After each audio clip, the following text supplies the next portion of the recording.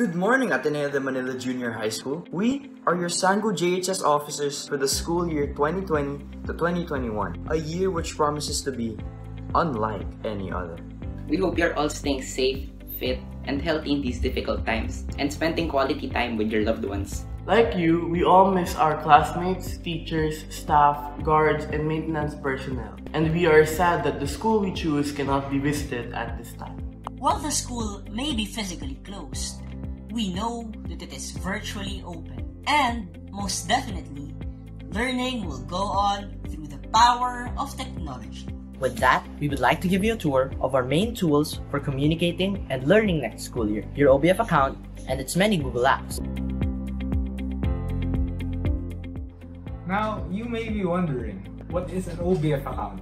OBF, as you know, stands for our famous school mantra of one big fight. It will be the name of our own personal Google accounts for Ateneo.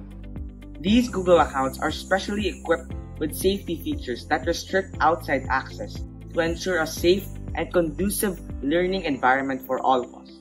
To our grade 7 brothers entering the JHS, you will get access to your OBF account after receiving the temporary password from the ITR remote. Once logged in, be sure to change the temporary password immediately. My tip, keep the new password strong but memorable.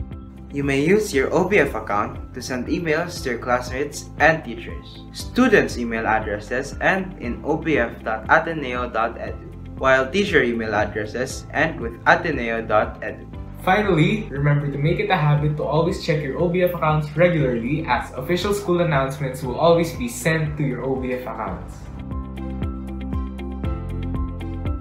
Like any Google account, your OBF account is more than just for emails. Each OBF account has free access to G Suite for education.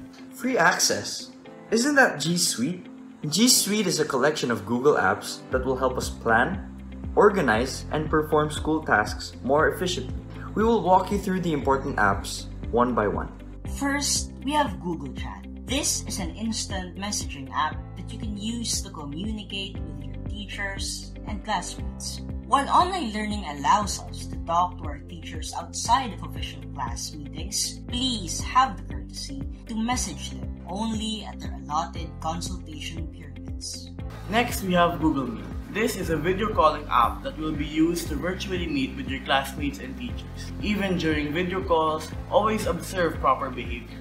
Unless allowed to talk by your teachers, keep your microphone on mute, as to minimize distractions from outside noise. Next, we have Google Calendar, which you can use to plan out your daily schedule. Here, you will see if you have any classes or meetings that you will have to attend. It will notify you 10 minutes within your meeting. You can also use this to schedule consultation sessions with your teachers at the appropriate time. Of course, just be sure to let them know before you schedule one. Next is a trio of apps: Google Docs, Sheets, and Slides. These are similar to Microsoft Word, Excel, and PowerPoint respectively. In these apps, you may easily invite your classmates to work together over a project. All you have to do is click the share button on the top right corner and share the link with your groupmates. When you are done working on your project, you'll find them stored in an app called Google Drive. This will be your online USB where you can safely store and access school files from any computer or smartphone. It is advisable that you always keep a copy of your school files in Google Drive so that whatever happens, at least you'll know you're safe. Finally, we have Google Classroom, which is our main LMS or Learning Management System. This is where all materials, assignments, tests, and announcements will be posted by your teachers. You will have one Google Classroom for each subject. To join your Google Classroom, input the code given by your teacher. Once inside, you will land on the mainstream page. This is where you will see all your teachers' posts where you can write comments in. The left side of your stream shows the upcoming requirements to help you keep track of them. Further up are tabs on classwork and people. Under people, you will see a list of all your classmates and your teacher. Under classwork, you can see all the subject's topics along with their respective materials and requirements. This icon stands for assignments, this icon for materials, and this icon for questions or polls. In each assignment, you will be given a detailed set of instructions by your teacher. Read and understand these thoroughly, and always take note of the deadline indicated. When you're ready to submit something, click Add or Create. Once your file is uploaded, click Turn in to submit your assignment. You're free to revise and resubmit your assignment before the given deadline. Your teacher will then check your submissions and return them back to you after some time. You may receive a notification about your grade through email or by visiting the page of the assignment.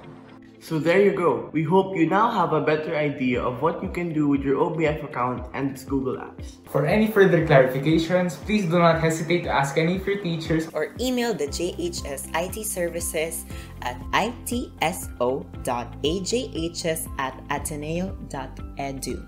With that, we wish you a safe, fun, and fruitful school year ahead. One big fight!